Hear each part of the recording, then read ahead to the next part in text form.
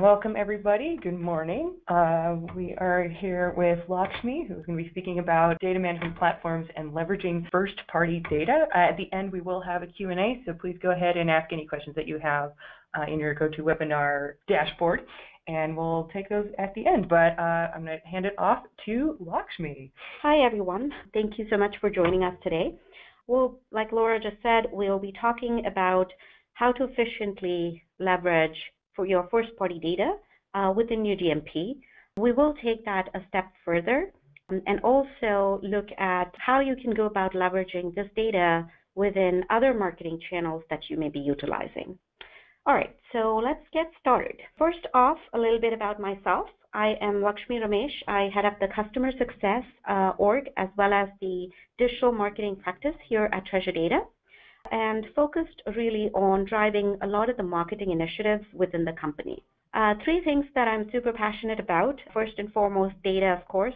My entire career has been based on data savvy roles and really interested in how you go about driving the most value from your data.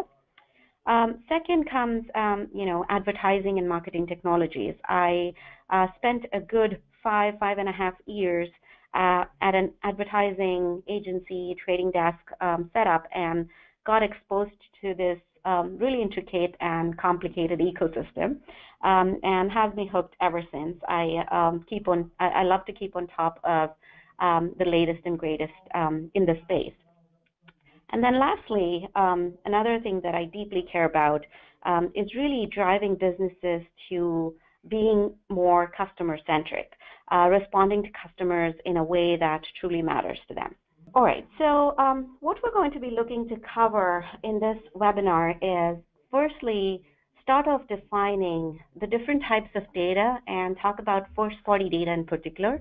What is it? What does it mean? We'll go into why is first-party data valuable? Why should you be paying attention? We'll cover what a DMP platform is, data management platform. We'll cover a bit of the basics of what that platform is, what it's meant to do, what it comprises of. And then we'll segue into how do you go about leveraging first-party data into your data management platform, and how do you do that effectively, what some of the challenges are to that process. We'll talk a little bit about how people in the marketplace are solving the problem today and what some of the shortfalls may be. And then we'll close with sort of what, in my opinion, is the real solution, the right way of going about this. So talking about what are the different types of data. As most of you may already know, things are segregated into first-party, second-party, and third-party data. And the most important thing to understand is not all this data is created equal. So what is first-party data? It is the data that gets directly collected from your company's products and customers. So this can be, as an example, data that you collect from how customers are interacting with your website. It could be data that comes from interactions on your mobile application. It could be CRM data about in-store purchases. So this is any and all data that is about your company and its products and how customers are interacting with these products.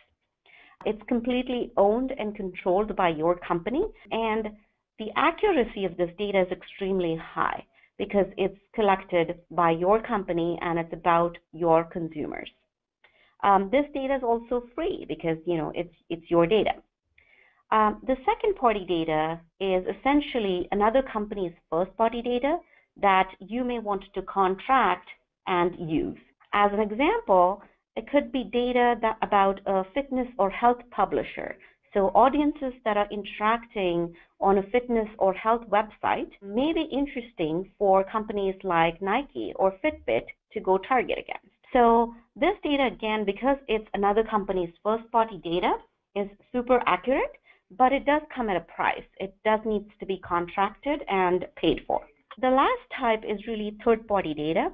And third-party data is nothing but data that gets aggregated from a wide variety of sources, a wide network of publisher sites.